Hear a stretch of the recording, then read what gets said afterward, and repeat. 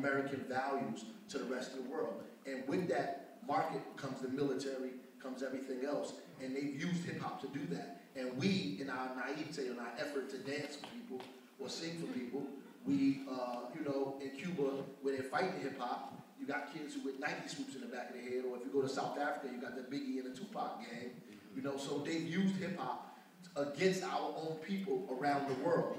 And that's because we have not embraced it, you know, we have not taken it and pushed it and controlled it the way we should have. And Barack Obama, to me, is also an effort, you know, to take the best of what we have and begin to use that to continue to market, you know, death to the rest of the world. There is a positive kind of thing, though.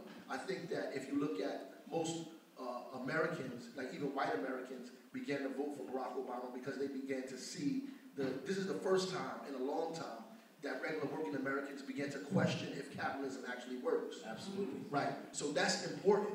And it's important for people like us and people who are in the limelight, rappers, singers, politicians, educators, to begin to use the pinhole.